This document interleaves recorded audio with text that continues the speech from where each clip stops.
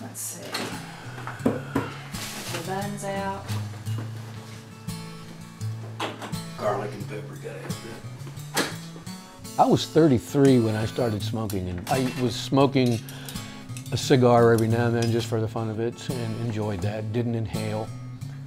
I was driving taxi at the time, and a cigar is not the kind of thing people want in their taxi. So I got tired of throwing out expensive cigars and just really wanted something to do with myself when I wasn't driving and was waiting on a fare, so I started smoking cigarettes. My main triggers were, I think, probably eating, driving, and breathing.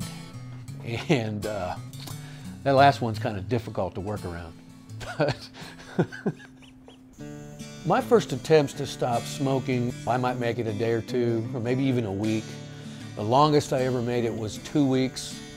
There's all these sorts of things that you do, like drinking coffee, going out on the porch in the morning with your coffee, and all those things it seems like you can't do without your little friend with you. 20 years ago, I could do all these things without a cigarette. When you're getting ready to quit, it's like, I won't be able to drink coffee ever again. I'll never be able to sit on the porch with my neighbor and drink a beer because I have to have a cigarette. How am I going to do this? I was walking out of my doctor's office back in February of this year, and I saw a little pamphlet about a smoking cessation class at Norton's.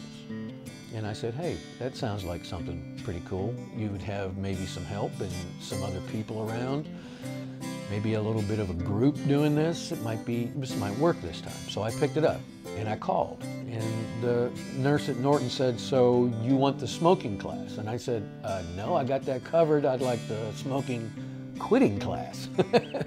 So she laughed and we got signed up. And the cool thing about it is we didn't quit for 2 weeks. So we had 2 class times that we just talked and learned about nicotine addiction. Different tools that we can use to stop. There were many that I'd tried, but one I'd never heard of was a nicotine inhaler.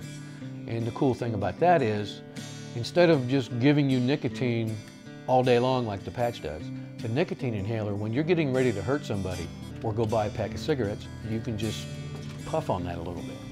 And it saves people's lives, and you don't buy cigarettes, and it gives you something to do with your hand. And that really helped me.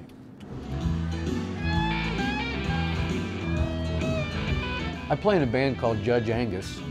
We've been playing about 8 or 9 years. It's my way of kind of just mellowing out. It keeps me going. The first gig that I had with the band after I'd quit smoking was probably a week into it, which is not far enough to be out of the weeds, and so you really have to be protecting yourself. So the first thing I did when the band went on break and the fans say, come outside, let's smoke, I just said, I quit last week. I just put it out there. And they're like, oh, okay.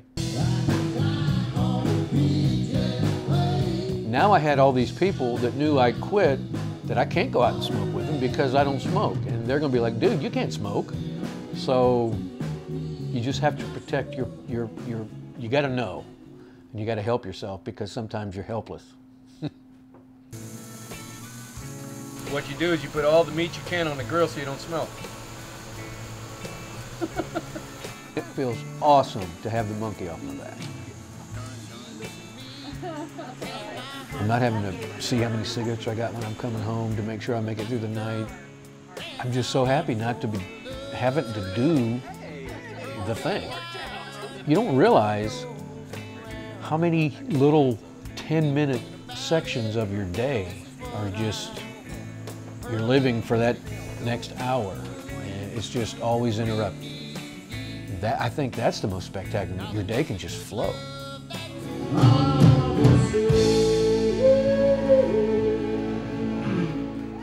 Thank you.